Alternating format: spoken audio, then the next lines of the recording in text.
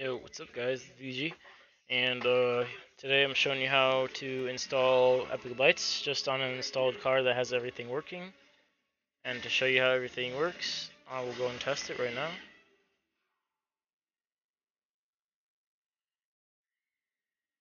Registry. The brake lights, headlights, high beams, rear rails, and opening doors with working interior lights. Yeah, all the works. So in this video I'll be showing you how to install it all, and just the basic process and how everything goes. So what you want to do, once you get the model inserted into your place, you take the Epiclights V3 Beta 2 frame right here and put in the plugins. Now, what you want to do right away is you go into the config. Now, this is where you can change all your settings. This local script right here is where you can change everything on here. Trunk lights, plate lights, interior lights, door functionality, everything here. If it says not working yet, then don't use it. Down here is your light type, or light color. uh, this is where you could change the color preset, and here are all your presets for your headlights. You have these presets, and your indicators, you have these presets. But if you do want to use a custom color, you just go like this. You type color 3 from RGB, and then you type in the red, green, blue value, which is like, say, 100, 50, 80. Then you go in game, and it should be the color that you want.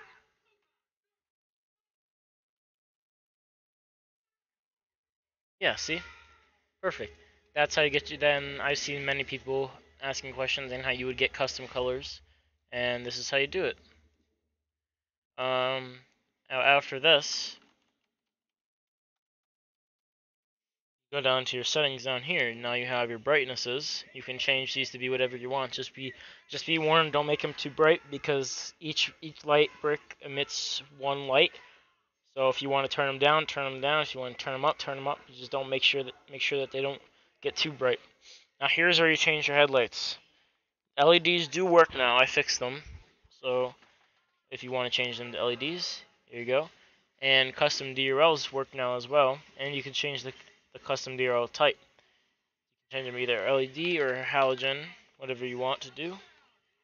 And fade time, indicator flash rate, you go in the pop-up hinge angle. You already know it.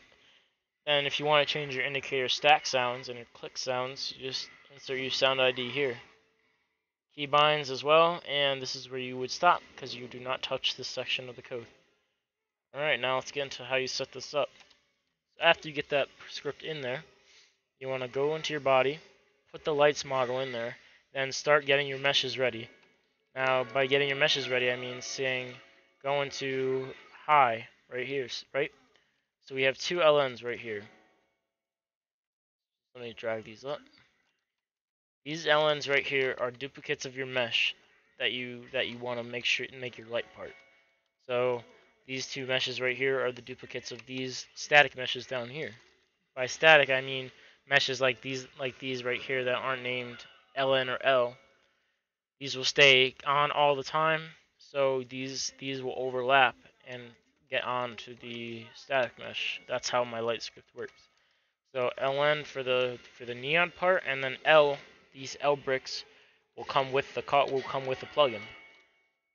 And these little arrows, they represent the direction of light. So if it goes this way, the light will come out this way, etc., etc. And so running lights, obviously, you just put your one LN in there, and that's about it. Make sure it doesn't have surface appearance on it, or else it will the neon will not work. Now for interior lights, what you want to do, you might have seen it before, but you go into config and you enable interior lights right here. Now, if you also have opening doors, you can also go and put door functionality as true.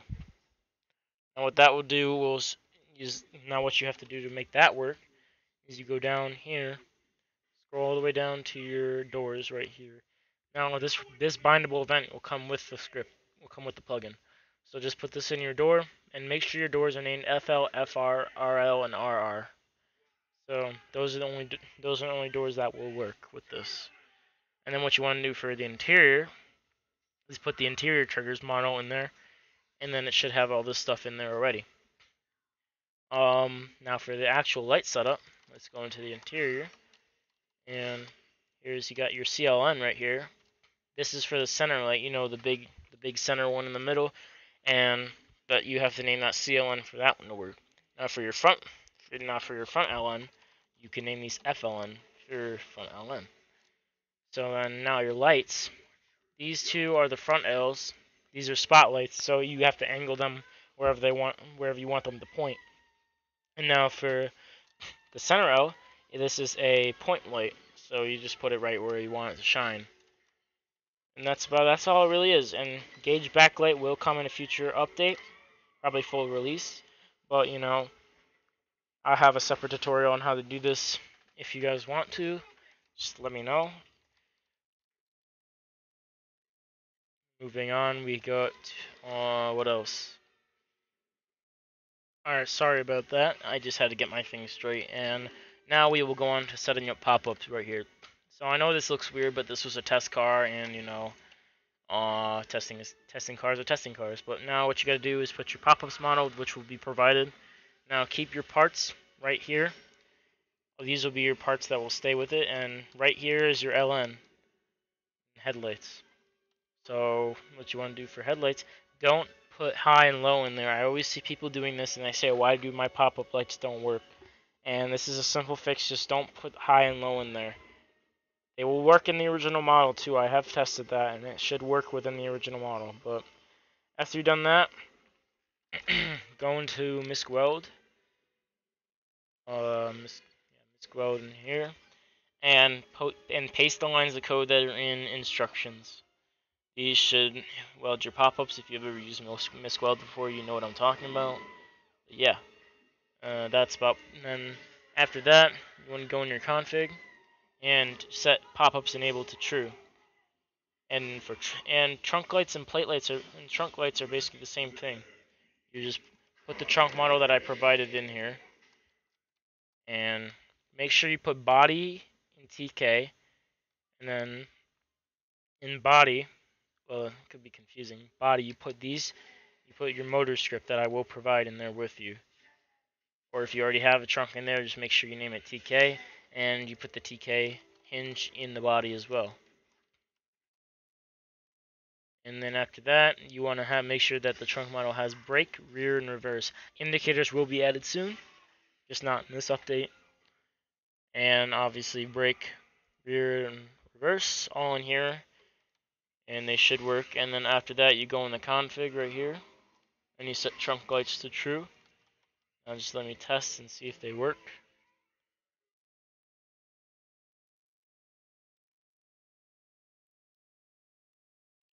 Yep, and as I've seen, it works perfectly.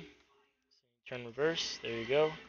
You can change the light types of these as well. It'll just work symbiotically with the rear lights as well.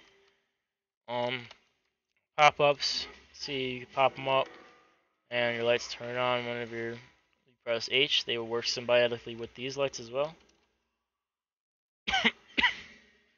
And yeah. And then the last thing to do is plate lights.